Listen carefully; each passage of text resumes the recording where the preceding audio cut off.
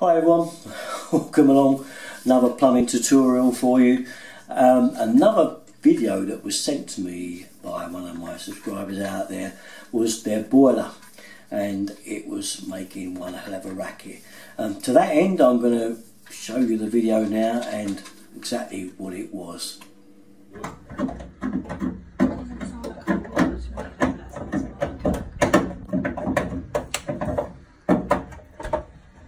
So the only clue I had was that he told me he'd taken a couple of radiators off and drained the system. So that noise there is air in the system. There's air probably in the boiler by the sound of it, but if you get air in the system, the boiler will shut down pretty rapid and can make some loud noises like so. So I knew that one was air, but you can get the same kind of noise through limescale and sludge blockage. Okay, then let's have a look at what these different boiler noises mean. What are they? There's several different types that you can get. Sound quite frightening, and they sound like the thing's going to blow up, like our friend there that just showed me that video of his boiler, clunk, bang, bang. But there's lots of different types. You can get whistling and all sorts.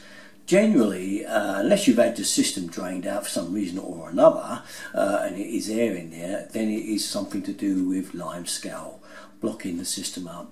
Limescale attaches itself to the inside of the boiler, a bit like when you boil a kettle and it attaches to the sides of the boiler. Eventually it drops down to the plate, starts making the boiler very inefficient, and it also starts to block up the little tiny holes in the boiler and starts to make these funny, strange noises. The kettling's one of the main ones where it sounds like a kettle going off. It takes a little while to get started, and then it starts humming. This obviously is a clean out job, cleaner and descale job if you've got that one. So let's have a look what other noises we can get. The old gurgling is another one that usually does mean air. It's definitely stuck in the system if you get that kind of noise, like a whoosh and a rush. It's generally air in the system. Again, that may be all sorts of reasons. You may have done some plumbing work on the system, in which case there's air stuck somewhere. What other noises do we get? Well, the old knocking pipes is one, isn't it? Where you put the heating on, after a little while you hear a bang, bang, bang, bang, and it kind of sounds like it's coming from all over the house, but generally that's caused expansion in the pipes, the flow and return pipes, to the rads or to the tank. They may have been laid, the pipes, under floorboards, and probably they're touching the top of the boards, and as the pipe expands, they're banging. They're probably not lagged. Say the notches are not clean enough for the pipes. It's a bit of a unfortunately a bit of a nasty one to fix, that one, as I say, because these days all pipes are lagged up before we put them in, stop all that kind of thing happening. But it is one that unfortunately in the older houses is still going on. So what else we got? We've got the old tapping noises in central heating radiators. Have you heard that one? Where the radiator sounds like going tick, tick, tick, tick, tick, you know, as it heats up.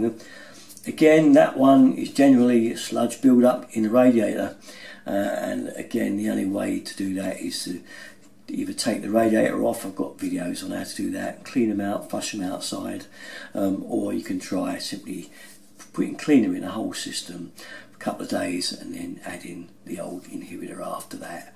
But again, it's a sure sign that your system's getting a little bit in a bad way, so it's time for you to do something about it. So what else have we got?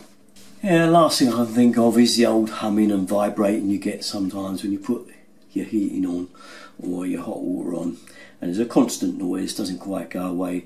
This could well be the pump going, heating elements could be going. They generally start to make a noise, worth a look at.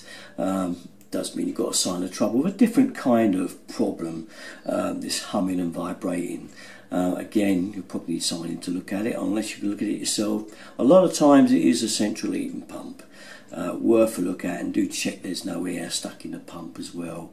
There's a little screw at the top that you can undo and let any air out. I've got a video on how to do that if you want it. It's pretty easy, simple to check. So to sum up, that's about all there is really with boiler and house noises to do with the plumbing and heating system.